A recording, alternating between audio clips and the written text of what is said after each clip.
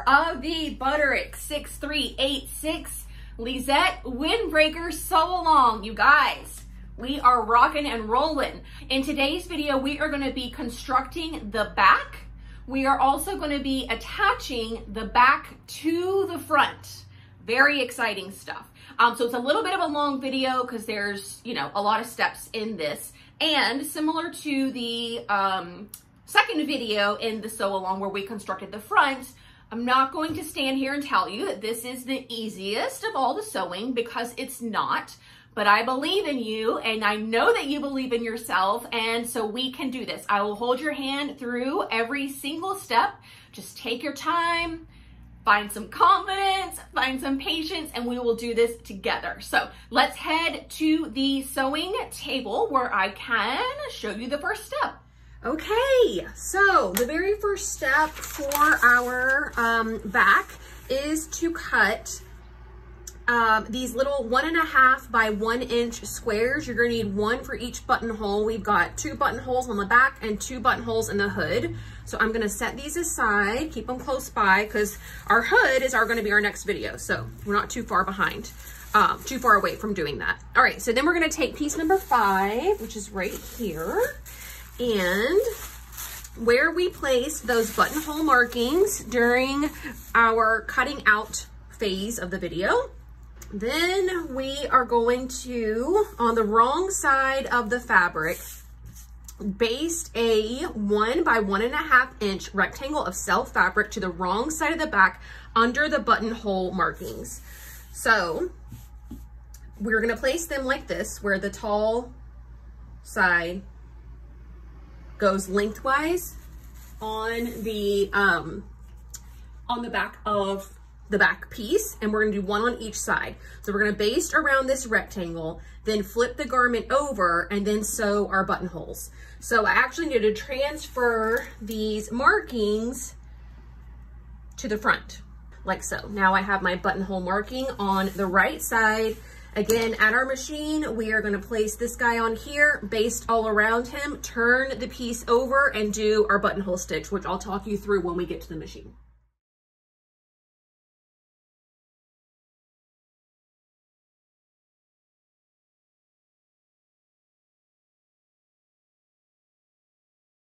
All right, now we are gonna switch to our buttonhole foot. Mine looks like this. And then to make the buttonhole longer or shorter, you move this guy. So I came up with a little scrap piece of fabric where I have transferred the size of our buttonhole onto it. And I am going to try and get this thing as close to the same size as that buttonhole. This does not in any way have to be exact or perfect, because we're not actually putting a button through, we're just doing some cording. So it can actually even be smaller. It can be really whatever you want. I'm gonna try and stick to the pattern for this first time. Like I've said 1,000 times, I like to do what the pattern tells me to do the first time, and then I will go my own way, Steven Tyler, on the next round. Okay, so you remove your regular presser foot, you put your buttonhole foot down. Mine has this little doodad that drops down in the back. And then I've folded my fabric over to simulate 2 layers, which is what we are gonna have. And I just wanna test this, A, to make sure that my machine is operating as it should, and B, that the setting that I have for the length and the type of buttonhole that I'm gonna choose are both gonna work for this fabric. So I've got it lined up with the markings. All right, that's the one that I'm doing. And it's number 53 on my chart. So you can see it right there in the middle. Okay, so as you can see, that is not working great, right? So good thing we're testing. I am gonna move now to 51, which is just your standard rectangle with the zigzags up the sides. Let's try this one.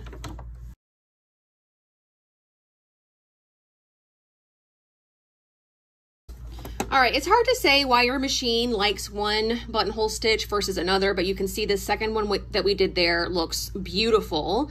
It might be a little bit long. Here, we can compare it to the back piece here. And you can see that, yeah, it's a good 3/8 of an inch too long. So I'm gonna make this shorter in the back. And then I'll give her one more spin just to make sure it's, you know, gonna work. All right, there's my second one. It's a lot shorter. I guess it's technically my third one. And if we hold these two things up to each other, that's about perfect. It might still be a little bit long, so I'm just gonna ping it back a couple of notches and then just go with it. Okay, and so now we've got our buttonhole here with our basting stitches going around that little patch in the back, and go for it.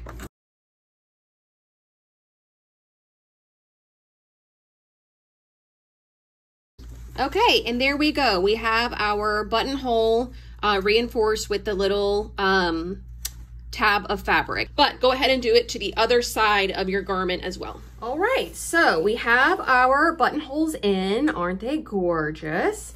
Now, this is gonna feel, our next steps are gonna feel a little bit familiar because we are doing a similar situation that we did to the front to the back, and that involves attaching this yoke and sleeve for the back. So you've already done this, right? This is nothing new, but we need to do it for the back as well. So I am going to scoot through this one a little bit faster than I did for the front.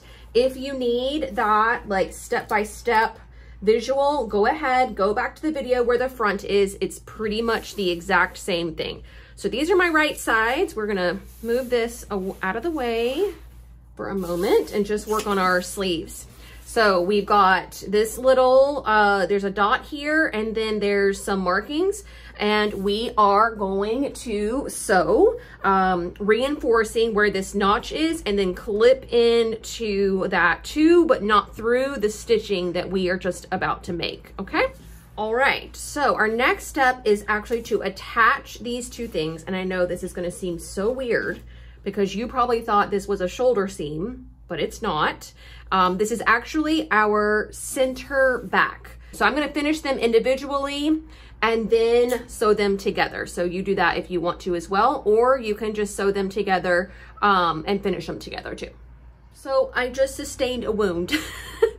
It's not as bad as it looks. This is literally the smallest Band-Aid I had, but I nicked myself with the tip of the scissors when I was clipping the threads.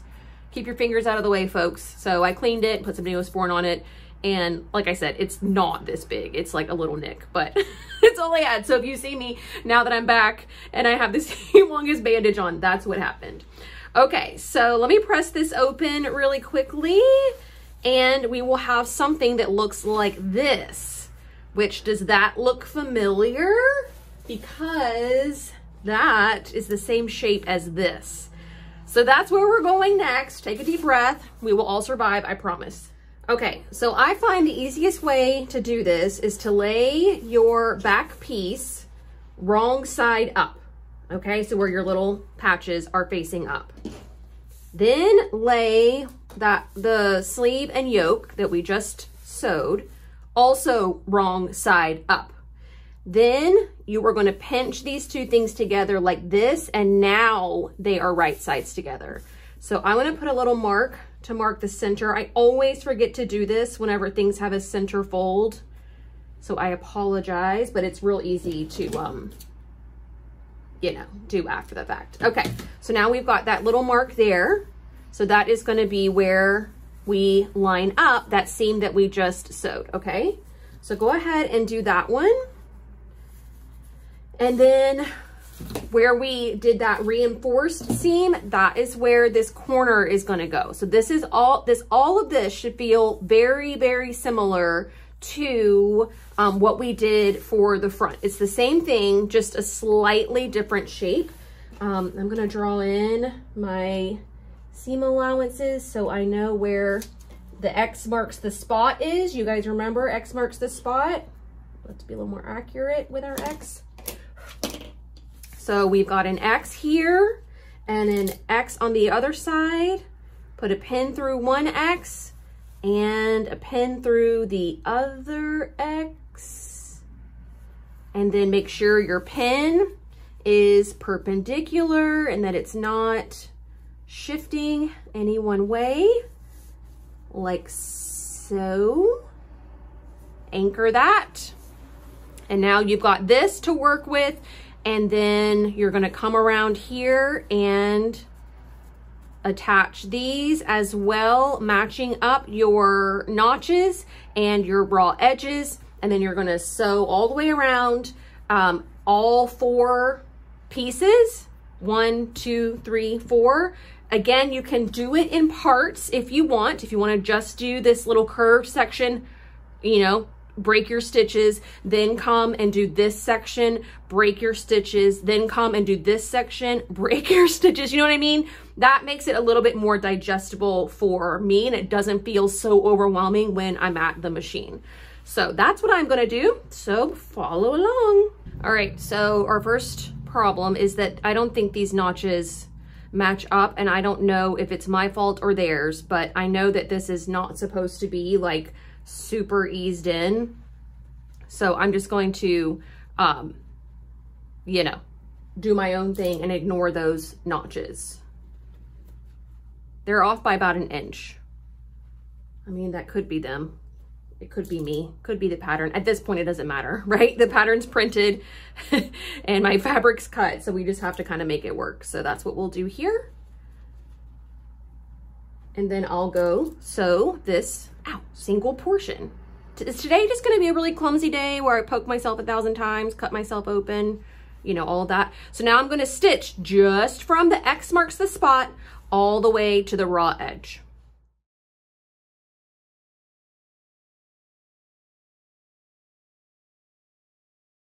Okay, so I meant to point out earlier, we have a little flag here too. I don't know why they do that.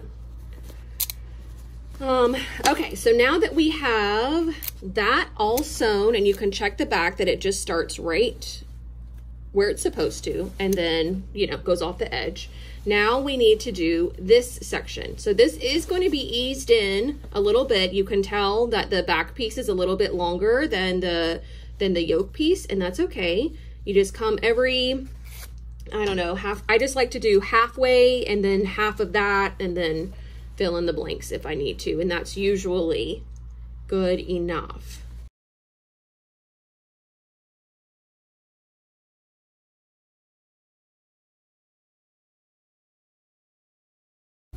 Okay, and then we can check our work and see if there's any puckers. There's a little one. Ow, I literally cannot stop hurting myself today. But we can see if sometimes you can just kind of like finger smoosh those around with your nail and it'll come out. Sometimes it's like, well, it doesn't really matter. But when you turn it to the right side, you want to see if you can see it. And yes, you can. You can see a little guy right there. So I'll pick that out just a little bit on each side and flatten it out a little bit. But other than that, we got a really beautiful corner, right? So go ahead and do the rest of this the exact same way. All right, you guys, we did it. We did it. Here's what mine ended up looking like. I could do a better job pressing that super flat, but either way, here's mine, okay? Just to kind of give you an idea of, certainly not perfect, but it's in, and did the very best that I could with the fabric and, you know, everything that I have going on, and I am quite proud. Okay, something that's not in the instructions that I always end up writing into mine because I always forget is to go ahead and insert your label. Now, because this is an unlined jacket, we do not have, like, if we stitch on a label, it's gonna show through on the other side. So you have a couple of options here. Just go with that. That you see a lot of jackets that have like a square showing from the wrong side where the label is. Or Label Weavers has an iron-on version that I have used time and time again on knit garments, washed, dried in the dryer, and those suckers do not come off. So that's probably what I will be using. I do think that it would be lovely if you had like a longer one. I don't know, this isn't looking good. But if you had a longer one that was like, that covered some of this seam, I think that would be really cute too. But either way, decide what you want to do for your label and go ahead and attach it. All right, there's my label. It's very hot. So I did use a pressing cloth and follow the instructions, and it's on there. I mean, I can't even begin to tell you. I don't know what kind of like super glue that they use, but these are them label weavers. I'll have a link in the description box. I also have a coupon code that you guys can use for any label weavers labels. So yeah, they're really, really good. Okay. And let's see, where's my yoke again? So what I'm thinking is go ahead and, I don't know, attach this onto here and just tack it into the seam allowances by hand. Won't that be pretty? Because, you know, right here is going to be our seam allowance for our hood is going to come down this far. So, I mean, I guess I could, in theory, just keep it right there. I don't know. I'm going to play around with it some, but that's what my label is going to look like. I might even do the serger stitches around the edge of this to give it like a decorative flair. That's the beauty about making your own clothes. You can make your own labels too and have it be as flary as you want. So that's what I'm going to do. So you do yours, okay? We're going to pretend like mine is done and we're going to move on. So they also want us to top stitch this portion of the garment. So they have us, well, they don't tell you. No, they do. Press seam allowances toward yoke and sleeve back, which I've already done. So you can see that all my seam allowances are going out like this, up and out. So when we go to top stitch this guy, the seams are already in place. So we're going to top stitch from here to here. And then we're also going to do that thing where we pivot into the seam allowance. So we're going to start our stitching right here in the corner, stitch out 2 or 3 stitches, pivot, come all the way down here, pivot, and 2 or 3 stitches back into the seam allowance again. Our next step, I'm going to go ahead and just address it now. Our next step is going to be to stitch the back to the front along this long sleeve edge. So again, I am going to serge all of my raw edges individually before I sew them together. I think that'll be the most comfortable way to wear this. So I'm also going to serge these, and then when we're at the sewing machine, I'll show you stitching this and also the underarm seam. So this will all get serged as well. This will all get serged, and then I will just, when we get to this corner, my serging is going to kind of just fall off toward the bottom here because we have that beautiful facing that we are going to attach.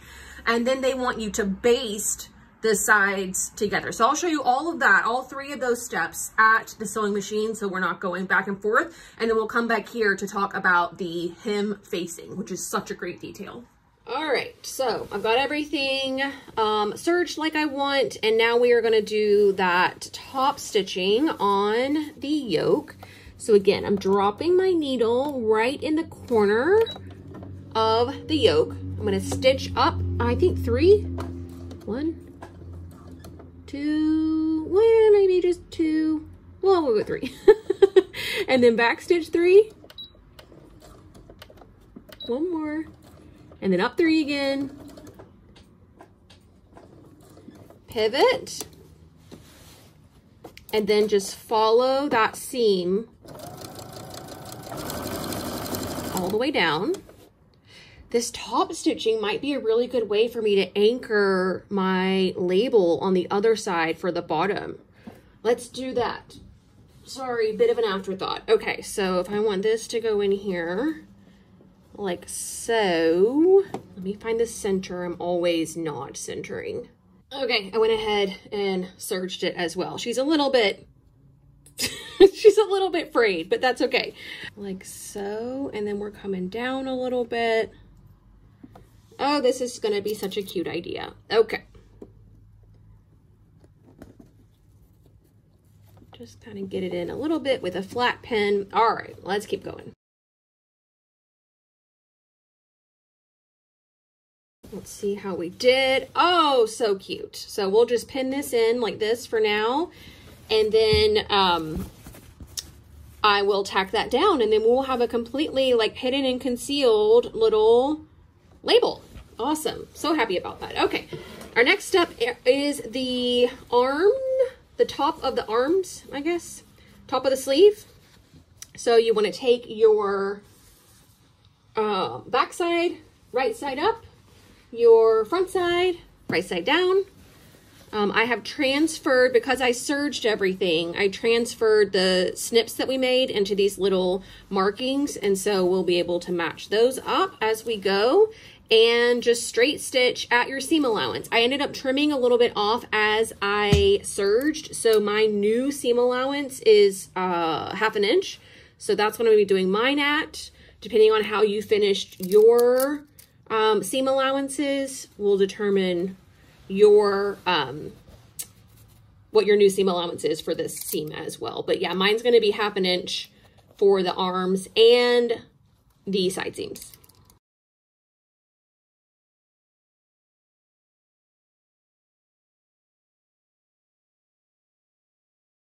And then just repeat this for the other sleeve.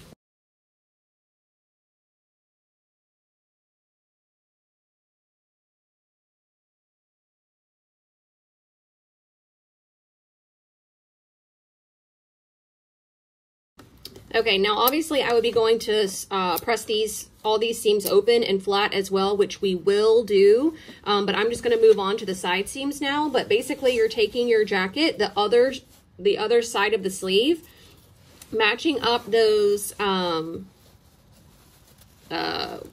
edges again. Well, mine aren't raw, mine are serged, but matching up those edges again, sewing all the way down through the armpit where the yoke and all of that is attached, and then down the side seam again. Now remember, we're just basting this one, okay? And they want us to baste all the way down to where the hem of the front ends. So we're gonna baste just to here and then stop. We're not gonna go into any of this curve or anything. So set your machine to a basting stitch and pin up your side seam and baste it together, both sides.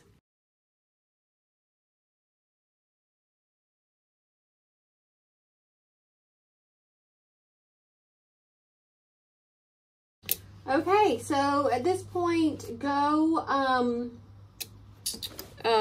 press open your arm, your sleeve, the tops of your sleeves. Go press those open using like the sleeve board or the, smaller edge of your ironing board. All right, she's looking like a jacket now, if I've ever seen one. All right, we can put all of this away for the moment because we are going to be working on our hem facing. And the first step they want us to do, let me mark my right side, hold on, is to finish the long unnotched edge. Finish long unnotched edge of lower back facing. Lower back facing. The unnotched edge is actually the inner edge, this top edge up here. So like the inner curve. So run all of this through your serger or hem it down, however you're handling your raw edges, do that. And then we're gonna pin the facing to the lower edge of the back and sides. I'll show you all that here in a second. Let me go finish this. All right, so here is my facing. Now we are gonna attach this right sides together. So grab your jacket, lay everything out as flat as you possibly can, and then this guy is gonna go right sides together like so. So I need to mark my centers.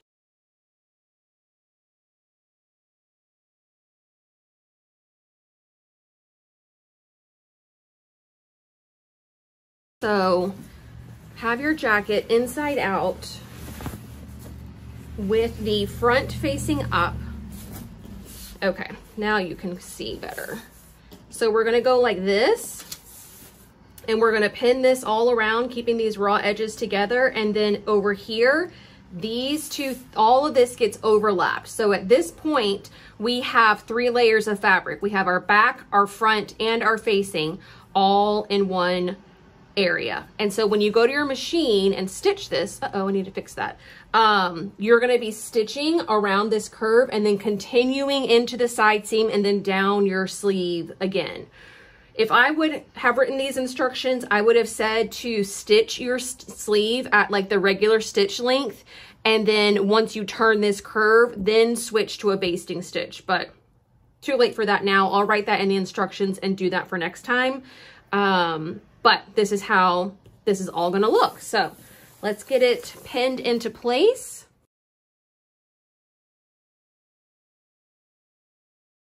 All right, again, go to your machine, starting at the end of one sleeve at a regular stitch length, up and around, and then start catching all of this.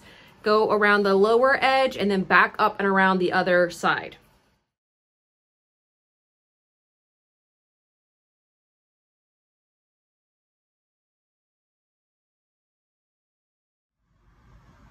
All right, we are almost done with today's video, I promise. I know it's been a lot, but our next step is to trim seam allowances of this little facing. And so you're just gonna kind of come in at an angle down here and then just come around the curve.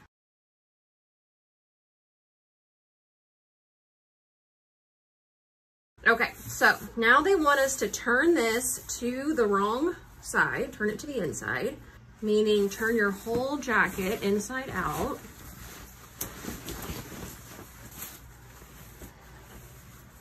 Turn all of this to the inside.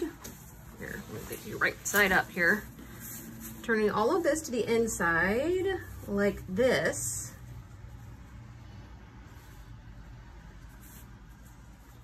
And then top stitching 3/4 of an inch from the seam here. So we're top stitching 3/4 of an inch into here. So along this line from the right side. So I think it's really important to press this open really well, possibly understitch it if your fabric does not want to press really well.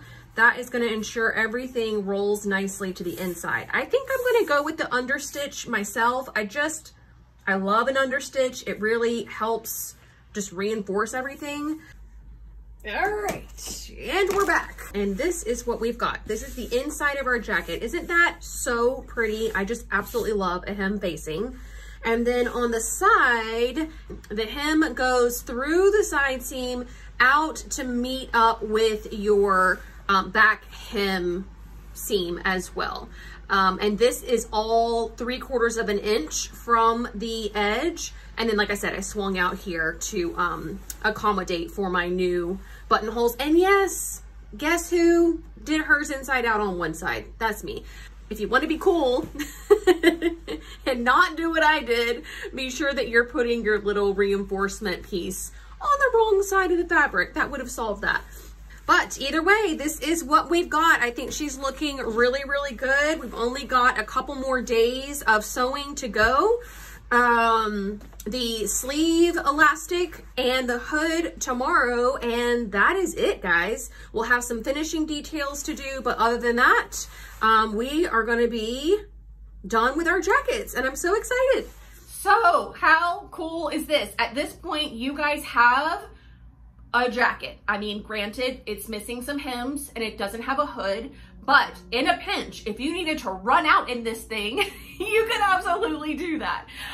If you have any questions about the steps I illustrated in today's video, please leave them in the comments section below. If you have a photo that you would like to submit with your question, do that over on Instagram. I am at Inside the Hem. You can DM me and I will be able to better assist you that way. And don't forget, if you are posting progress photos on your social media, you can use the hashtag ITHSAL so that I can see your posts and everyone else can as well.